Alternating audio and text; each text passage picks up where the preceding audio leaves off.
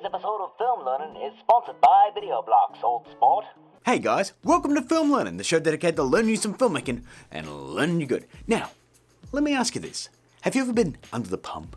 The deadline is approaching and you're unable to make that intro or transition, or just need a piece of footage to establish your location because you can't afford to rent a drone or a helicopter, or actually go to a location because your budget's a pack of Tic Tacs and a ham sandwich? Of course, the answer is yes, unless you're, I don't know, James Bond Jr.?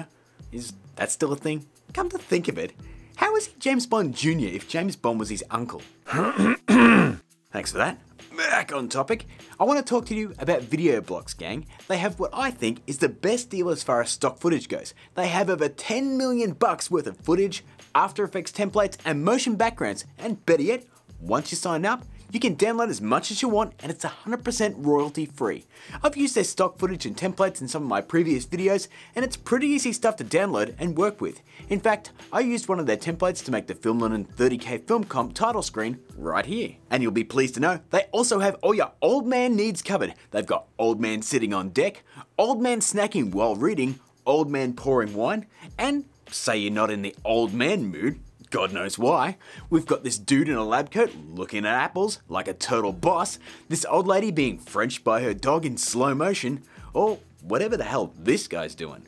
I guess what I'm saying is they have a lot of variety. So today I'm going to show you just how easy it is to download one of their templates from their unlimited library and customize it to suit your needs. So let's get to work. Okay gang, we're starting off right here at the homepage of the VideoBlocks website. Our first step is to click After Effects, and then we'll head up here and hover over the After Effects menu. As you can see, we have a bunch of options to choose from, but today I'll be choosing Logo Reveal. Now when the page loads up, you'll see a bunch of different logo reveals from both the paid marketplace and the unlimited library. Since we only want the unlimited library today, we're going to click right here to filter the search results, and there we go. So as you can see, there's still over 300 logo reveals to download, and if I hover over one like so, you can see it shows a preview of what the template looks like. That way, you know exactly what you're getting. Now I'm going to scroll down and find the logo reveal I used for the 30K title card. Here it is. And to download it, all I have to do is click download and it prompts me with a format choice. In this case, it's just the one format. I'll hit download and that's it. Pretty damn easy, huh? Once the template's downloaded, we can unzip the file and jump straight into After Effects and start playing. I'm just going to skip to After Effects. No one wants to see me unzip a file. So here we are in After Effects, gang. As you can see, I've opened the After Effects template and we've got a couple of folders to work with. One that says Edit Logo here and one that says Render here. We also have a folder marked Comps too, but that mainly just houses some of the assets used in the final render and we don't need to touch it. So for starters, let's open the Render Here folder, and as you can see, we have three comps. The main comp, which houses all of the editable parts, and two different sized render comps, a 720p comp and a full HD comp. Let's open both the main and the full HD comp and the edit logo comp. Now as far as the render comp goes, there's nothing we can really do here. It simply houses the main pre-comp and it's just here to facilitate rendering and previewing. The real magic happens in the main comp, so let's jump into that. So here in the main comp is where we can really play around and make this template our own. But firstly, I want to head over to the edit logo comp and show you how easy it is just to change out the logo. So let's open it up. Now guys, you can see the VideoBlocks logo acting as a placeholder, so I'll just delete that. Now I'm going to head over to the project window and I've imported the 30K film comp logo and I'm just going to drop that right in here like so and move it into place. Now if we head back to that final render comp, you can see it's already updated to show the logo I just dropped in. See? How friggin' easy was that? But as always, I'm not 100% happy with the final look, so here's what we can do to customize the template to suit our needs. For starters, I don't want the letterboxing, so I'm just going to turn it off. And I really don't dig that light shining down on top of my logo and blowing it out, so I'm just going to turn that off too. And the orange around the logo, well, that's gotta go. But now, and I think you'll agree, it looks a little sad. So what I'm going to do is head to presets and type bevel and add a bevel alpha to my logo. And bump it up a little. And maybe change the angle. There we go. And to make it pop a little more, I'm going to duplicate my logo comp, change the transfer mode to screen, like so, and then head to Effect, Blur and Sharpen and add a fast blur.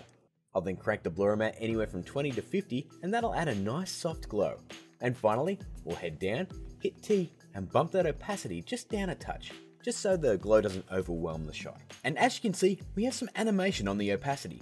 So what we'll do is just scroll along the timeline until it reaches 100%, that's here, and then we'll bump that down to say 50%.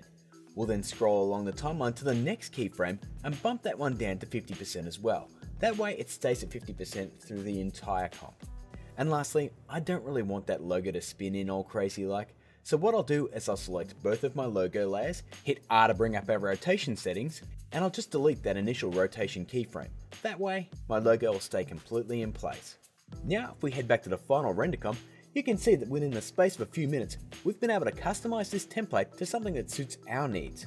Pretty awesome, huh? Add up all those steps and you've taken that template from this,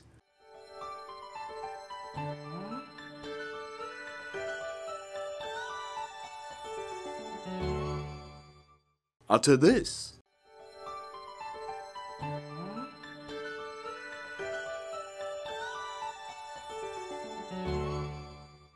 So that's a quick overview of working with the After Effects templates from VideoBlocks, gang.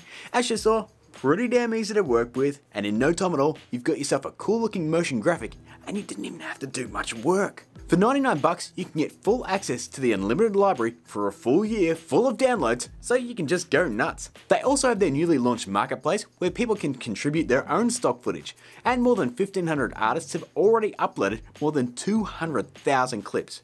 Now, this footage isn't free, but the good news is the contributors get 100% commission for their work, which as a filmmaker myself is always a good thing. I've also posted a link for you down in the description to check out all of VideoBlocks After Effects templates, so feel free to peruse at your leisure. As always guys, thank you so much for watching. We'll be getting back to our usual effects-filled egg-headedness next week, but until we do, be sure to subscribe right there. There's all the social media crap right up there, and of course, keep learning.